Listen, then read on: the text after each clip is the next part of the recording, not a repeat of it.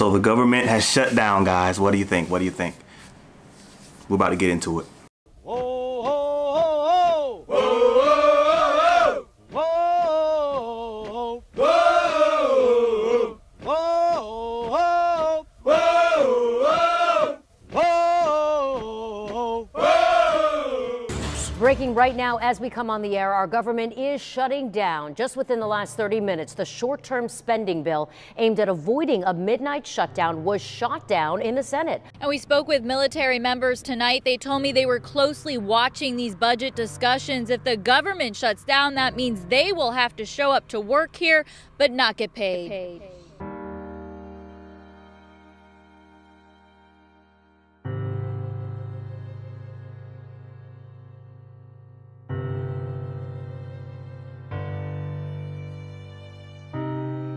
What's going on, guys? It's your boy Ricky back with another video. First disclaimer is I want to apologize for the background noise that you may hear. There's things going on in here, and I'm not in my normal setup. I'm just in my studio. I had it set up for some portraits that I did a while back, and I just never took it down. So I just decided to just come on here and talk about the issue at hand, which is the government shutdown. So, I've been, looking at social media and seeing what different soldiers and different people had to say about the government shutdown, and then you hear everything from, I'm not going to formation on Monday, I'm not doing this and I'm not doing that, and I'm not working for free and all this kind of stuff. But the bottom line is, you will be there. I mean, you can say what you want to say, you will be there. That's a part of what we signed up for as being soldiers, is that we have to be there. I don't like it, not one bit, but at the end of the day, we can talk all the trash we want, but at the end of the day, you're going to be there. So stop all this fronting on Facebook like you ain't going to show up to formation and you ain't going to do this. And you're going to do it. You'll be there. So this is the part of being in the military or being a government worker, period, that I think there's a misconception. A lot of people think government jobs are guaranteed. Oh, that's guaranteed money. Oh, they got good benefits and this, that, and the third. But this is one of the parts that people don't tell you about. Just know, and I've come to the realization of this, if you work for the government in any capacity, you are a pawn, period, point blank. Chessboard, you are those first line of defenses. You're the first guys that they put out there for the slaughter. We are that as government workers. So this is why I have tried to my best ability to make my time in the military, number one, make it worthwhile, and really leverage every skill that I learned to be able to transition out of the military into my own business, because of that same reason. Because I want to be in control of my destiny, my family's destiny. I don't want anybody to be able to say, "Oh, guys, you're not getting paid today." You know what I mean? I want to be the sole person that makes that decision, that's in control of that. And when you work for an entity such as the government, you're not in control of that. It's just period, point blank. That is what it is. I know, everybody comes on, they look at the military videos and, to see what it's like in the Army. And, and for the most part, the Army has done, wonders for me. It gave me that stepping stone that I needed to transition from where I was to where I'm actually going. But there are some downsides to it, and this is. In 2013, we went through a similar fate. There was a 16-day government shutdown. So it didn't really affect me much because the shutdown happened, I want to say it happened right after a pay period, and then by the time the next pay period came, we got paid, which I believe that is probably going to happen this time. But there's a chance that it may not. So, but I did go through it in 2013. I was actually training at the Defense Information School. I was actually at DINFOS at a course. I was at the DMC school. It was the digital multimedia course, and there were a lot of civilians in that course as well. And those civilians had to actually leave. I think we were like a couple weeks, not even a couple weeks. We might have been a week and some change away from graduation, and they had to get up and they had to leave the course because of the government shutdown, because everything was just shut down. So they did not get to graduate, even though they went through, I would say, 90% of the course. They had to leave. However, they did allow them to come back at a later date and finish that course right where they left off.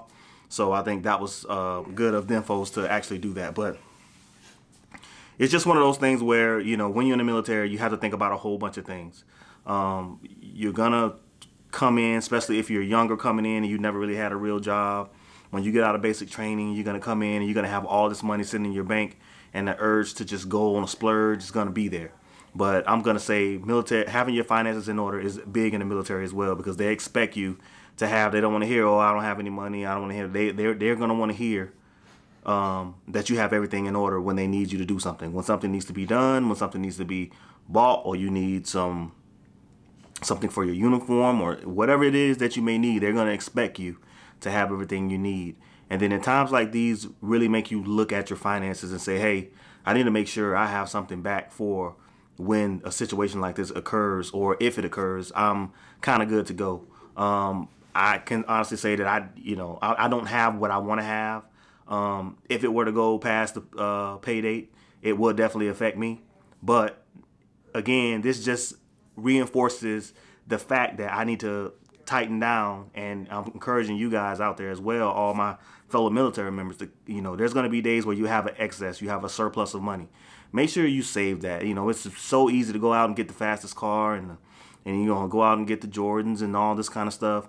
But make sure that you have something saved back for days when they do stuff like this. And I believe it's probably gonna happen more often than not now, especially with the person who we're dealing with and the way the world is now. I can see this happening again. So I don't know how long it's gonna last, but it is what it is right now. As of now, we are military members getting paid for free. We are doing charity right now. So, but that's something you sign up for. So I don't think to continue to say you're not going to do this, you're going to do it. So stop it. You're going to be right there in formation. You're going to be right there at your job and show up and do the things you need to do. And as you should, because this is what you're signed up for. This is a part of the Army values where they say selfless service. This is definitely, selfless service is definitely being tested here, guys. This is definitely being tested here. But again, I encourage you to find something that you're passionate about and look to grow that when your days in the military are over, so you don't have to be dependent upon a system to pay your bills, and you can go out and create something on your own. And that's what I'm doing. Not talking about this YouTube channel. I'm just saying about my skill set as a photographer and videographer. I have honed that and got it to a point to where I've built it into some type of a brand to where I can go out and get money if I need to. So that's what I'm saying. Whatever your talents may be, whatever it may be, I think this situation should wake everybody up of how financially responsible we need to be as soldiers, because we don't make a lot of money. So this is really going to affect a lot of soldiers across the nation and worldwide. In fact, I just saw something online where today we got the AFC and the NFC championship games going on. We got our brothers in arms over there in Afghanistan, and guess what? They can't watch the game because AFN, because of the government shutdown, it went black. So there's no AFN, so they can't watch the games. So they're going to be sitting over there and, you know, whatever, on a Sunday, and they can't watch football. A lot of times I think we just need to think, really think about what we do with our money in the military. I don't know why these lights keep going out, but I'm going to keep on rolling. But just really pay attention to what it is that we do. That's it, guys. I just want to get on here and talk about it. I saw a lot of people online saying what they weren't going to do, and, you know, a lot of different perspectives on it. But at the end of the day, as service members, we have an obligation to fulfill our duties. It sucks, you know, that you work for free, but it's what we're signed up for. So you just gotta do it. I mean, there's nothing else you can do about it. So I would say, you know, again, I just encourage everybody, you know, start investing, different things of that nature. Guys, if you want to get started investing, it's too easy. There's two apps that I'm going to put the link down in the description. There's one called Acorns. And what Acorns is it takes the change of what you spend on your debit card or credit card or whatever, and it invests it for you. So say you go and buy a bag of chips for $2.75. So it's going to round it up to $3. It's going to take that 25 cents and invest. So that's called Acorns. I'm going to put that down. There's another one called Robinhood. It's similar to Acorns. It does the same type thing to where you can invest small and invest in companies and get small fractions of shares of big companies. And I think you may look at it now as, that's not nothing, but at the end of the day, I think if you do a 20-year career in the military and you've invested that whole time, just think about what you're going to have on top of your retirement. So investing is definitely something that can help protect your future and against things of this nature in the future. Also, crypto. I started a Coinbase account. I mean, I only gave them like $30. You know what I mean? I started a Coinbase account. I own $10 of Bitcoin, $10 of Litecoin, and $10 of whatever that other coin is, Ethereum, however you say it. I don't even know how to say it. But I own $10 of all of those. I have a $250 portfolio in Acorn. That's not a lot of money, but it's me getting started and trying to do something. So I would, there's a lot of them out there. Acorn, Robinhood, you got Stash. There's so many of them you can do. And I'm going to put the link to those in the description. But I do encourage you guys to do good things with your money, especially you guys coming out of basic and AIT, mainly basic. When you come out of basic and you got all that money, try to invest some of that money, because you're going to have a lot sitting in your account when you get out, because you don't need it to spend it while you're in there, and you can anyway. So when you get out, you're going to have a lot of money sitting in your account. And please, please invest some of that money and save some of it for days like this.